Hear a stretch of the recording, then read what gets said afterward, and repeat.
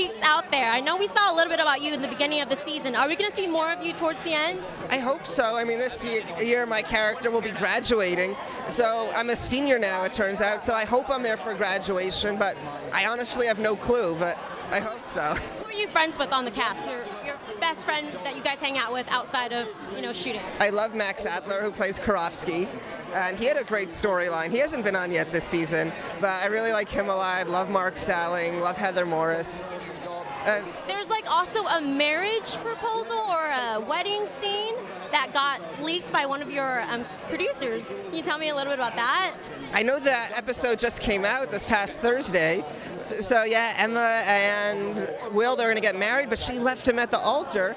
And Sue Sylvester, she showed up in a wedding dress, the same exact design as Emma. So she's just wicked. She's up to no good. She's evil, evil, evil.